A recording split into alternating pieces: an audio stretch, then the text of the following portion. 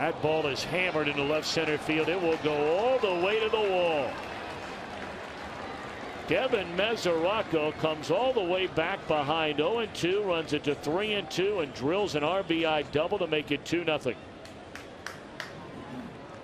Well, nice swing right there for Devin Mesoraco, who has seen his batting average kind of get down there and slump down coming into this ball game at 175.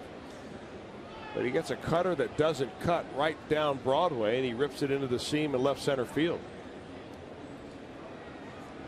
Well, he's a really powerfully built young man.